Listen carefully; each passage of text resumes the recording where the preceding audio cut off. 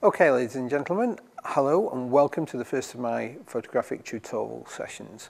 My name's Paul Barker, and for 25 years now I've worked as a professional photographer, mostly for the English national newspapers, but also for the international agencies. What's the first thing we normally have to decide on whenever we go out? If you think, that's it. You know, in the old days of film we had to decide what speed film we were going to put in the camera. Now I would say we're probably 400 today. You know, it's not super bright, but it's brightish. Well, this is what I like to call the good picture buzz. This is that moment where it's not that you're recording a group of people at a wedding. It's when you look at a scene and you think, wow, that would make a great picture. See, when it looks like a good picture, the relative arrangement of the things within the frame looks pleasing to the eye, and you can kind of base it on this rule of thirds idea. So my foreground subject is fundamentally 1/3 of the frame, and my background, which is the parsonage, is the other 2/3 of the frame.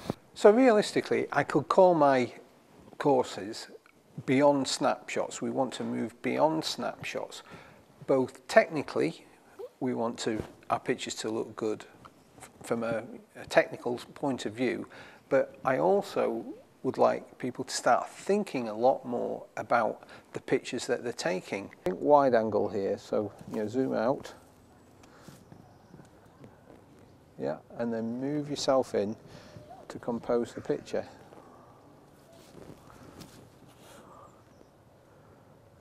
That's it. No, zoom out and move in. No zooming. Okay. Zooming is out. Okay. Zoom the button. You move. Yeah, okay. Zoom wide. Move in. Okay, yeah. Now, I'd like a show of hands, please. Anybody who's actually ever taken their camera off automatic.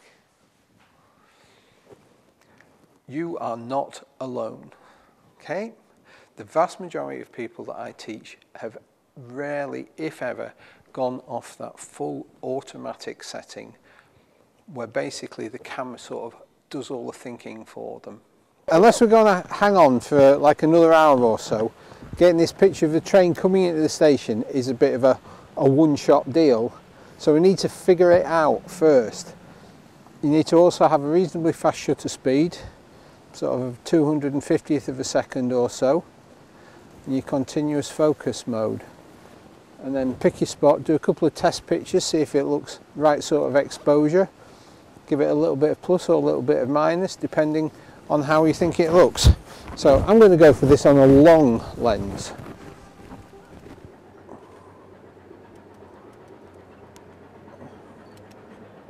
So let's say it's that number on the front is what you want in focus really.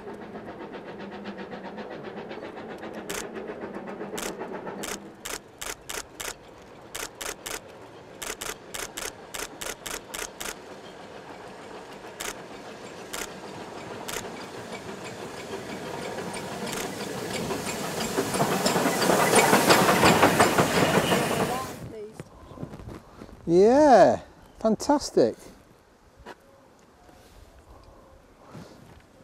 Great for having the tracks in it as well. Yeah. So, speaking technically, what would you say is the most important element of a good photograph? Forget about lighting, composition for the moment. Technically speaking, what is the most important thing? Yes, focus is part of it, but here's the picture that I normally use to actually illustrate this. Has anyone ever seen that before? I'm seeing some nodding heads here. Yes, that's good. That is, this picture is called Afghan Girl, and it's by a photographer called Steve McCurry, who's a National Geographic staff photographer, so he really does know what he's on about. Now, it's a fantastic picture, and this is one of the most famous National Geographic front covers of all time. As a portrait, it's terrific. You can see this girl has had such a hard life. the tear in her shawl, the expression on her face. So it's a fantastic portrait, but what is it technically that stands out? That's it, the eyes. The eyes are absolutely pin sharp. It's more than just being in focus, it's absolutely pin sharp. And when we're taking a picture of a person, the most important thing that we get sharp is the eyes. The more you zoom in, the less depth of field you have. So on your 18mm lens, you've got tons of depth of field. On your 200mm lens, you've got virtually none. Things are either sharp or they're not sharp, to the extent where if I focus on you now and I focus on your eyes, your ears are just about in focus.